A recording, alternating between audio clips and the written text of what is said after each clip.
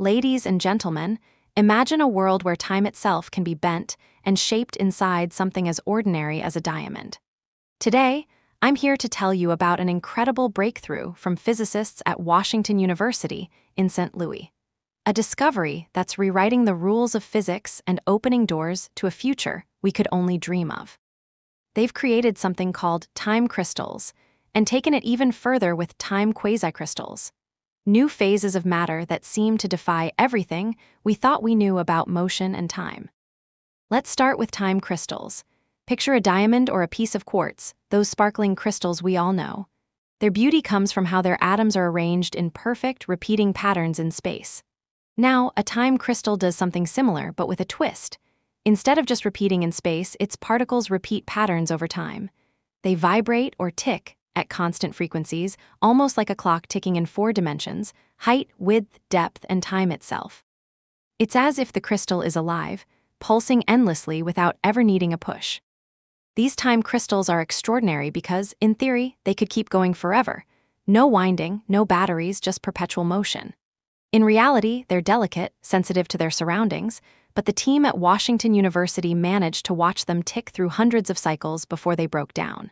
That's no small feat. The idea of time crystals isn't brand new. Scientists first made one back in 2016 at the University of Maryland. But what's happening now is next level.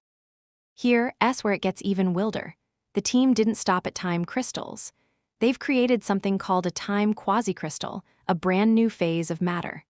To understand this, think about quasicrystals in the material world, substances where atoms are highly organized but don't follow the same repeating patterns in every direction. A time quasicrystal is like that, but in time. Its different dimensions vibrate at different frequencies, precise and organized, like a chord of notes rather than a single beat. The researchers believe they're the first to pull this off, and they did it inside a tiny piece of diamond, just a millimeter across. How did they do it? They took that diamond and blasted it with beams of nitrogen, knocking out carbon atoms to create microscopic gaps. Electrons slip into those gaps, interacting with each other on a quantum level. Then, with pulses of microwave lasers, they set those electrons into rhythmic motion, creating order in time itself. Each time quasicrystal is made of over 1 million of these tiny vacancies, but the whole thing is so small, about 1/1000th of a millimeter, that you'd need a microscope to see it. So why does this matter? For one, it proves some big ideas in quantum mechanics, the strange science that governs the tiniest particles in our universe. But it's not just theory, there could be real-world uses.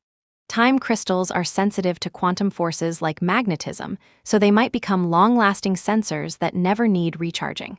They could also transform how we keep time. Think about the quartz in your watch, it drifts, needs adjusting. A time crystal, though, could tick steadily with almost no energy loss. A time quasicrystal might even track multiple frequencies at once, giving us a deeper look into quantum materials. And here's the big one: quantum computing.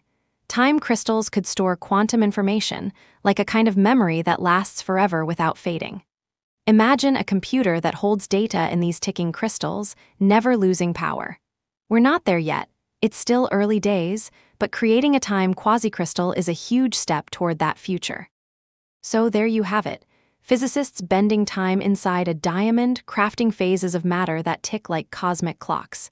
It's science fiction turned real, and it's happening right now on March 18, 2025.